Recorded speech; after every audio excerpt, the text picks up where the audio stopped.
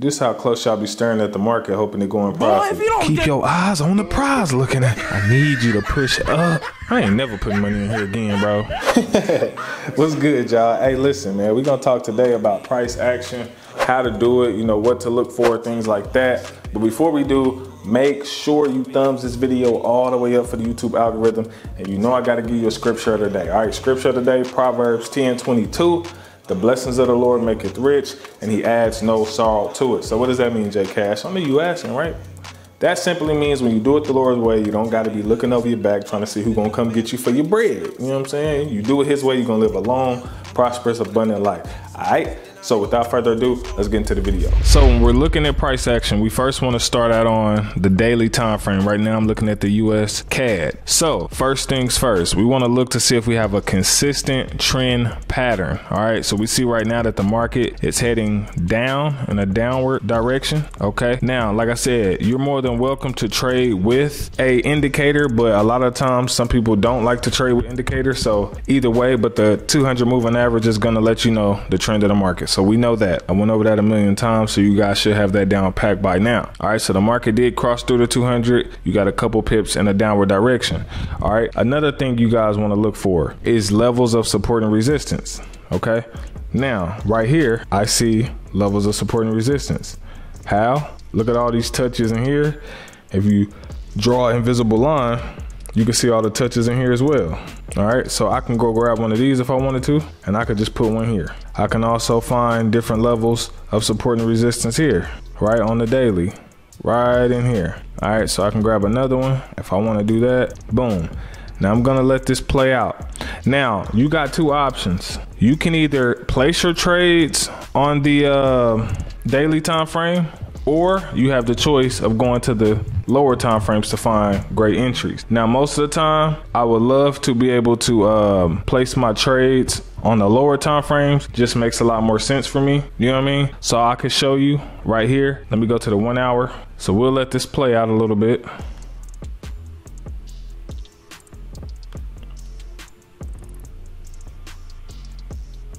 Boom, I'm gonna stop it right there. I'm gonna go back to the daily so I can show you guys something. Now, as the market is coming down here, hitting this level of support, we are expecting a bounce. That's normally what happens, as you can see here. The market comes down, bounces, should come down, bounce again. Boom, we got the bounce. Bounce, shot up, bounced again. Where did this market bounce at? Where did it reject at? Right here? The level of resistance. Same line, right in the same area. Now I could even drag this down a little bit more if I wanted to for this rejection here. Same rejection, same area. All right, so now we have a zone here and the market is going. Okay, so now you can fully see it on the 1 hour time frame. So you always want to see, you know, has the market broke previous highs and previous lows? You also want to look, is the market pulling back into a previous level of support and resistance? All right, so you know it's been pulling back in the same areas, previous levels of support and resistance. All right, so let this play out again. We keep letting this roll. Okay, so it's still stuck in this zone, still in the zone. Start breaking the zone. Boom. All right, now I got to come here to the daily so I can show you. Now what's starting to happen is that the market is now coming down, peeked its head outside of the zone, gave me a rejection candle. So now I can start to tell that the market is starting to get weaker. Why? How do you know the market is starting to get weaker? Based off the candle. If you haven't went back and saw the previous candlestick video, make sure you go back and watch it. When you get a long wick like this, right? When you get a wick like that, that's letting you know that the market is getting ready to turn around. All right, you see the wicks here? Turn around. Wicks, turn around. Y'all see that? So whenever you see that rejection, you see the rejection here on this candle? It turned around. Look at that. Market turned around that way, okay? Boom. So let me remove that. There we go. Now, if I let this play out some more, I'm gonna let it play out on the daily as well so y'all can see. Boom. Again, what I told you, the market is gonna get ready to turn around. All right, so now what do we see? We see a dope shooting star here. Boom. Look at that rejection.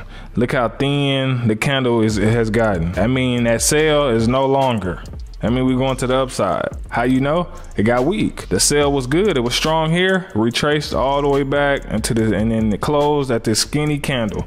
So that's how we know. So from here, this is what we're looking to do. We're looking to go long. All right. So you get your long tool. Let's say, because normally if I see this, I'm getting ready to enter. So let's say I enter here. Okay. Now I put my stop loss just a little bit under rejection. You could put it down here at the previous level of rejection, or you could put it up here. I will put mine about right here. All right. I will enter on this candle, and then my take profit will be at the next level of support. I mean, of resistance right here. So let me go about right in here. So anywhere from here to here, and this is, like I said, this will be on the you could do it on the 1 hour, you could do it on a 15-minute, whatever. All right, and we can watch this play out on both. So we'll let this play out. All right, and as you can see, the market is continuously going up. Boom, hit take profit already. Hit take profit right here, right where I had it. This was the take profit zone here. So we done shot up. Your risk to reward ratio wasn't that much. You got in, really got no drawdown. All right. Now, if you hold this longer, of course, you know, you gonna keep going. We got the drop, and then we gonna shoot up. Boom. Now, I do want to show you something, because some people would have got nervous, right? Some people, now, like I said, you could have had your stop loss a little bit lower than this. Remember, I had at the end of this box right here. This was just the support zone. The stop loss was down here. So we never hit it. It bounced off again in this area and shot back up. Okay. So are you guys seeing that? Market drop, boom, got that rejection. We went up, came back, retested same area, right? So whoever bought in here, you would have got a little bit of drawdown. Again, if you was holding, but you could have got in on the second position right here. So position number 2, boom, we hold all the way up. Why would you be so confident in a trade like this, right?